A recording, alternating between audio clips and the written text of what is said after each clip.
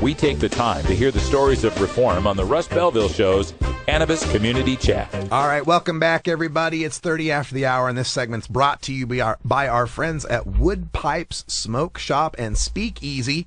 You can find out more from them through email, woodpipes@yahoo.com. Big supporters of us, big supporters of Brave Michaela. Give them your business. Wood Pipes Smoke Shop and Speakeasy. Now, welcome back to the show, and we've got Wiz Kaliko in the house. Aloha, aloha, aloha. It's a beautiful day. It is a gorgeous day here in Portland, man. I mean, after spending so much time in California, I got to tell you, I have to have the sunshine. So. Yeah, it's gotten 2.7 times more Irie in this room. Yes, 2.7 because I'm so short, you know. It's not average. 3 times. Yes. Could have been 3 times. But it's 2.7. Had to knock off 0.3. There you go. Fair enough. Fair enough. So you went on the road since you were last here on the Russ Belville Show. Yeah. And you're still on the credits, by the way. Oh, awesome. We haven't got the new roll up yet. Good Lord. I think, and the last time I was on, I just popped in with Ganja John for a show. Mm-hmm. And that was, I think, maybe in January. Yeah. So since then, you've been Mr. Road Warrior.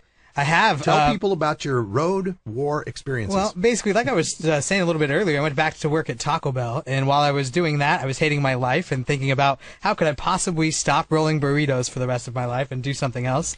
And, you know, I'd been knowing that the Green was going to be coming up on a tour here just a couple weeks ago in March 1st through the 3rd. They're going to be playing 3 shows in Washington, and usually they swing through Portland, but they weren't having a show this time around, so I had been planning for months to go drive up, meet them up in Washington, hang out for the weekend. It was the only thing that made going to work worth it every day. And so I was able to get up there to Spokane on March 1st, met up with the guys actually on February 28th before their show. Hung out in like Kennewick, Washington, you know, on their off day, did some laundry, did some bowling and stuff.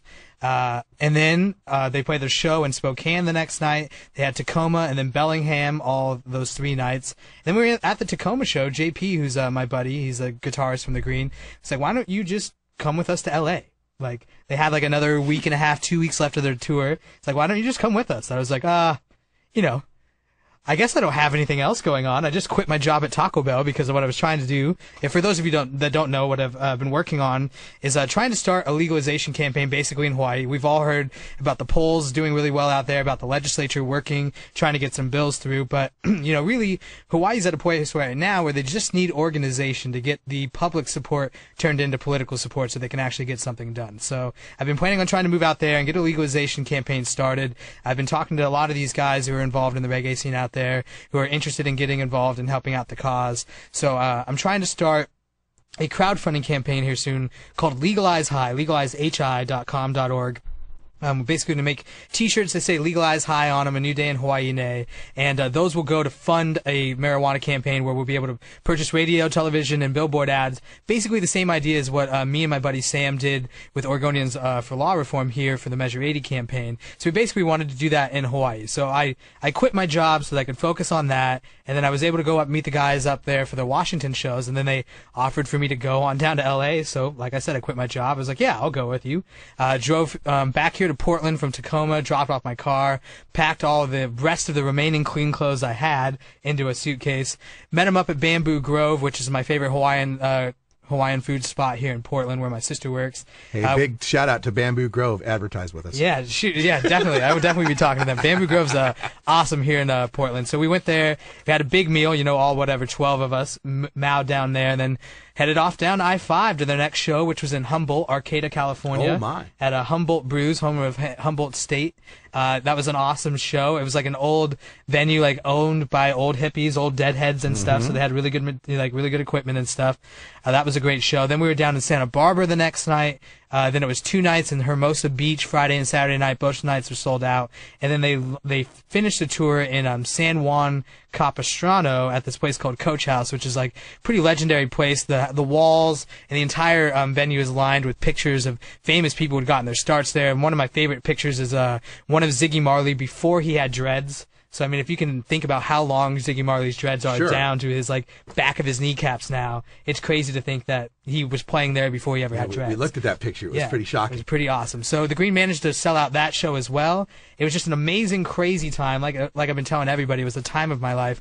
Could not have possibly expected to have had that much fun, considering, like I said, it was only going to be a weekend little journey, and it ended up being like a 2-week excursion. So wow. Yeah, definitely got to cover a lot of ground. Washington, Oregon, California. Got to hang out with my favorite band. You know what I mean? And also found a way to get back to Hawaii a little quicker. So yeah, that's the next step on this. And before we get to the Hawaii step, I just need to know from on the scale from lead singer to bus driver, where does Wiz Kaliko fit in the groupie scale? And the groupie scale, yeah. I got to tell you that their bus driver's a good-looking dude. All right? Oh, okay. And he also had to double. He might skew the average. He also had to double his merch guy this time around, so he got a little more FaceTime. Okay. But no, I'm just kidding. All the guys, they all had girlfriends this time around. So really, there were plenty of groupies around. All for Wiz Kaliko. It was all for Wiz Kaliko, but all for naught, because I took my time. I was just hanging back, enjoying the ride. You know what I mean? Really not trying to insert myself in too many situations. Really.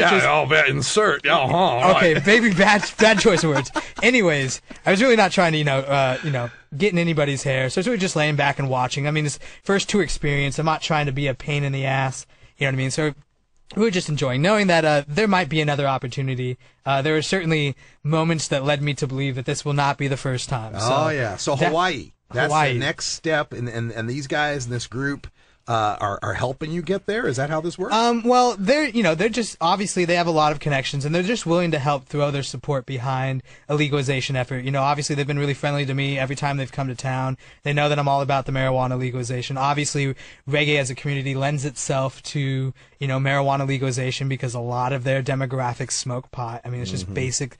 This just basic in, ideas. people who like reggae smoke pot. Yeah. Back to you, may smoke pot. May smoke pot. And so, they basically have just said, if you're coming out here, we're definitely willing to get behind whatever it is that you want to do. And, they've definitely offered up help in other ways. I don't want to go out and put anybody, on the spot or anything, but they're definitely got a lot of things lined up. Looks that we can definitely, make some big waves over there in Hawaii once I get over there. So I'm looking to possibly get there as late as April 30th. So I'm about a month away from moving, just putting together the final things. Pam Lichty out there with Drug Policy Hawaii. They got some new group that's started. I think there was 2 new activism groups that I saw in news that we covered maybe a month or so ago. And I know there's a medical marijuana group out there as well that she works with. One was medical, one was recreational. Coalition of Hawaii or something like that.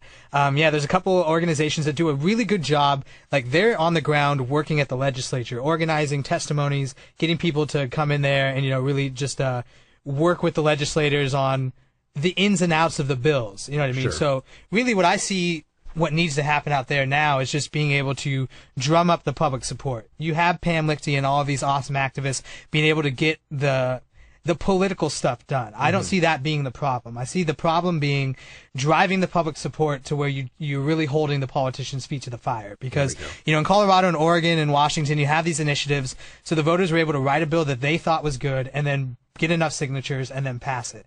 In Hawaii, you don't have an initiative process. It's all up to the legislators. So really it's just about, basic political psychology. Make them afraid for their job, right? So it's going there. I see it as really trying to run like a rock the vote style campaign.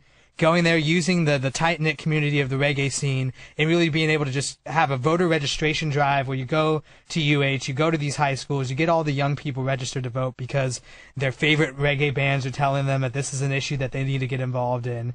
You know what I mean? And we get them registered to vote, and then we start flooding the Capitol switchboards. You know what I mean? We have phone banking days, we have letter writing campaigns, we have rallies, we have all sorts of events, and really just make it a popular and cool, hip, campaign that people really want to get on board with. Because I see, Hawaii being such a small place that if we're able to do that, there's no way that after this year, having bills go through the legislature and fail, 2014, I just don't see the legislature being able to pass it up when you have Washington and Colorado having the first legal weed being sold. I mean, weed is legal in those states, but by 2014 session, you're going to have the rules and the regulations adopted in Washington and have the first legal money actually flowing through the states. And I think that's going to put a little extra onus on legislators to start acting. Because right now it's one thing to say, the voters want legalization, but it's another thing to see the money rolling in when you're not seeing money roll in. So I think that, getting out there in the next month, building things up through the summer, and then leading up to the fall, and really hitting them hard before December when they go back in session in January, that we could really build up some really good